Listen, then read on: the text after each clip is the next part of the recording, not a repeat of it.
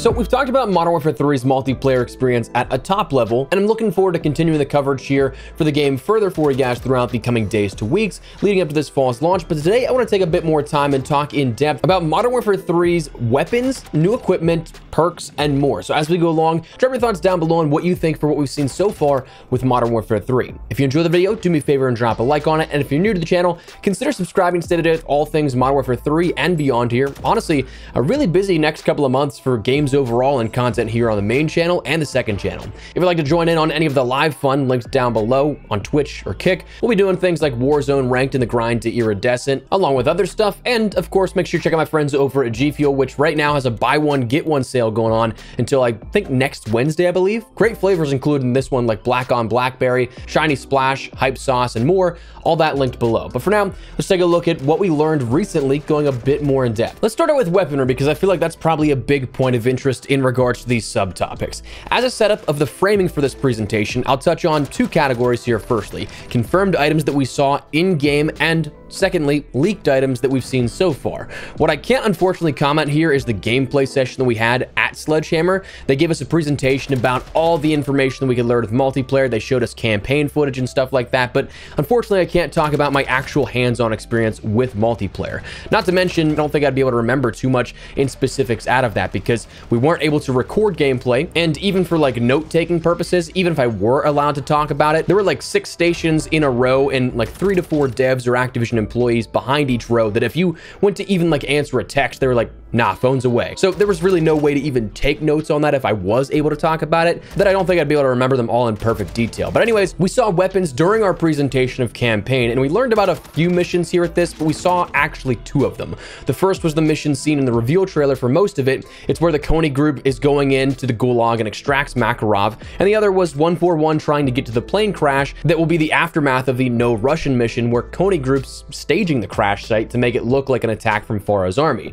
In that, it's a stealth mission, but open world, to illustrate both how in the reveal trailer mission, it's a standard campaign level, but also then the open world tech with that crash. So the first mission in the Gulag, we see the weapons of the Draker 556. I think I'm pronouncing that properly, but this one was full auto, looked similar to an ACR in build, but we'll touch on it in a second. I don't actually think it's the ACR, but the only thing that was really notable about this is that they had it equipped with the hybrid optic here at this, where it had a zoomed optic by default, but then you could tilt the gun and swap it to the side for the red dot like you can in Modern Warfare 2 and other games prior. We also saw the Scorpion Evo 4, which is a fast-firing SMG, but not quite as fast-firing as you may remember from, say, Black Ops 2, the one that really kind of made the waves here in the COD franchise as the Scorpion. But it was used for closer quarters engagements and still shred through ammo.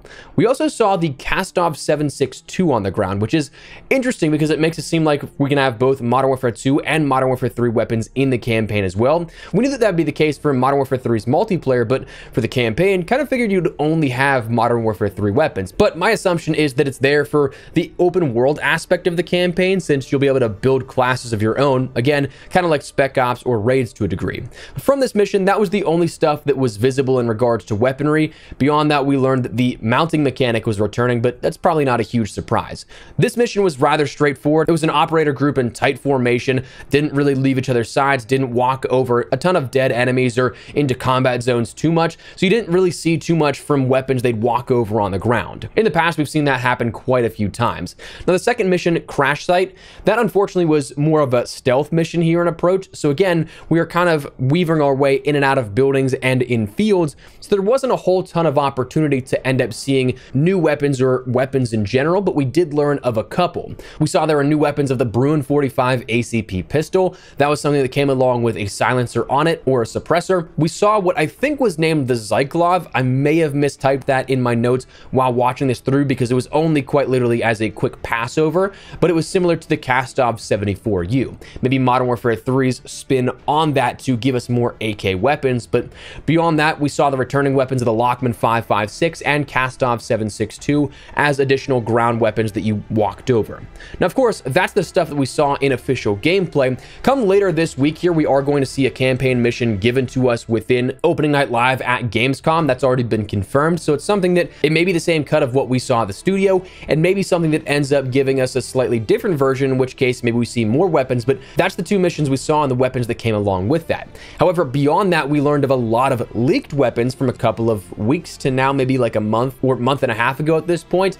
But we saw the assault rifles of the AK-556, CDG-58, Anvil B, MCW, MTZ-556, and the Holger, the battle rifles of the Bass B, the MTZ-762, the Sidewinder, the submachine guns, the Lock 9, WSP, the SAR 9, Striker 45, and the Rival 9, the snipers of the KVB-73, the KVS Terminus, as well as the AMR-50, and finally the pistol of the Raffica. And those were from leaked in-game screenshots, but recently there's another list that had come out, perhaps a bit fuller in nature, with a look at the weaponry. Coming from COD Warfare Forum on Twitter, these are apparently all from the game files. Some perhaps overlap with Modern Warfare 2 weaponry, though most don't appear to be. Some, though, already being weapons we talked about from those leaked images and what we already saw from the gameplay itself, just in dev name designation, like the ACR is the MCW from leaked images, the F2000 is the Anvil B from leaked images, but in total it seems like we'll have around maybe 39 weapons if my count's correct. Just for the sake of avoiding monotony, the names of which are all on screen here for you guys, so we're not listing off 39 different weapons here and taking a little more time out of the video. So we have a lot of weapons here that we already know about within Modern Warfare 3, and then you have to remember that on top of all of that, all weapons from Modern Warfare 2 are coming as well. So right now we have quite a hefty offering of weapons that we know will be coming here at launch for Modern Warfare 3. So let's move on a little bit to the next subtopic I want to talk about, that being new equipment and returning equipment as well. Again, we saw that there were some weapons coming from Modern Warfare 2. Same thing happens now with Modern Warfare 3. For the new equipment, though, we are firstly described the Breacher drone, which is going to be something that deploys an explosive drone that has a radius base here to that. So I kind of imagine like what we see in Warzone to a degree, but it wasn't explicitly said if it was 1-to-1. We'll see a new Mosquito drone, which is new to Modern Warfare 3, but we've seen something very similar here to this. It's an aerial zone denial drone. Just think of hunter-killer drone. You throw it up in the air, it goes around, and then seeks and destroys an enemy.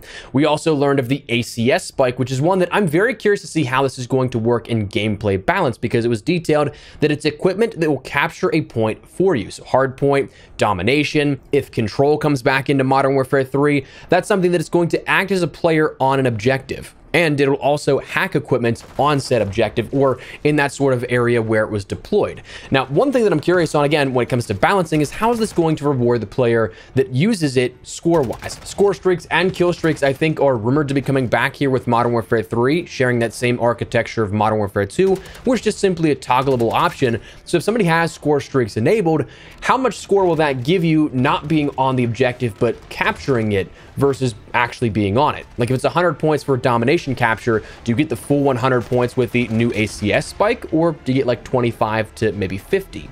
We'll have to wait and see how that all works out. We have the Comm Scrambler here. That's going to provide Ghost for an area for your team. We didn't see any footage of this or any demonstration of it, but it is something that I consider it to be similar to Reaper's Shroud from Black Ops 4, where it very well may give you a notification on the minimap if you're on the enemy squad, where if somebody places it, you'll know where in that area players could be, but maybe hidden, or if it's just something that will be undetected by radar at all. We don't quite know. Beyond that, we of course saw the returning features here. This stuff we actually saw within the open world mission. Again, I talked about how it seems like, at least in initial impressions, it seems like it's going to be something like Spec Ops or Raids, but for some campaign missions. For that, we of course had different classes and stuff on the leftmost icons, but on your HUD, we ended up seeing that there were shock sticks, spotter scopes, and a portable radar field upgrade. And of course, that's something that was only for that one mission. Very well could include a ton more that may be returning, but from what we saw, that's the stuff I can confirm. But let's move on into a little bit about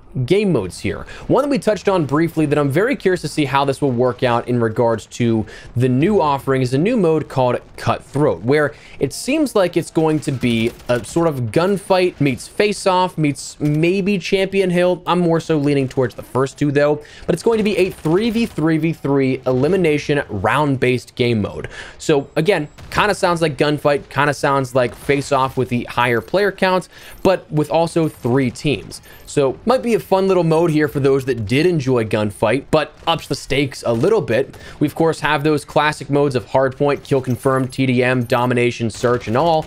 This is going to be the first time we see a lot of these game modes on those classic maps. I mentioned it in the video the other day where things like Afghan Hardpoint were never around in the original Modern Warfare 2. Afghan Kill Confirmed, Skid Row Kill Confirmed, that kind of stuff was not actually in the 2009 version. So to be able to play this now with more updated game modes will definitely be fun, I think, and hopefully the pacing and the spawns and everything work out well, but we'll have to wait and see how that all works out in time. Confirmed with the reveal as well is the introduction again of Invasion, something that was introduced within Modern Warfare 2. We know Ground War and we know War is going to be coming back in Modern Warfare 3, but the big question a lot of players had was, will Invasion come? Because of course, utilizing AI, kind of a way to be able to just grind out weapons. So players had that question on if it would return. There really was no answer until officially someone from a studio stepped in and said, no, it's going to be there. So we should see all that kind of stuff. And of course, then in live season, it's been detailed that we'll have air quote tons of new modes across the war experience, party modes, objective modes, and more. Then finally, the last thing I'm going to touch on here is a little bit of a mention on perks, because we didn't get a whole ton of information on perks, but we did get some. Firstly, we do know, officially speaking, that perks are itemized as gear. Some of the itemization coming in the way of gloves, boots, and other gear, but it was further expanded upon where perks will be available at the start of each match by Call of Duty themselves with the reveal. They also detailed a little bit about two perks in particular, where it was called the Covert Sneakers, or a perk that will allow for silent movement. Sneakers probably going into that boots category, and then an unnamed perk which will allow for ADS while sliding. That was something that came from our briefing with Sledgehammer out in San Francisco. So that is some information on perks, but again, that kind of stuff I think will be expanded upon much closer to the multiplayer reveal and then beta by extension. So for that, that's everything we learned about things like weaponry, equipment, new modes, as well as perks, and is continuing on a little bit further of diving deeper into what we learned about multiplayer as a whole. So that is what we're going to call it. So let me know your thoughts down below. What do you guys think of this here? Do you like the sound of these weapons, perks, equipment, modes? Whatever the case, drop your thoughts down below. And if there's anything you'd like to learn more about Modern Warfare 3, feel free to let me know down in the comments. But if you guys enjoyed the video, you found it at all insightful, do me a favor and drop a like on it. And if you're new to the channel, consider subscribing to stay there with all things Modern Warfare 3. XDefiant still here, coming up on maybe what will be a launch soon, as well as other stuff here on the channel. Looking forward to keeping you guys in the loop with all that. But if you'd like to subscribe, love to have you in the community. For now, thanks so much for watching. My name is Espresso. I'll see you later. Take care and peace.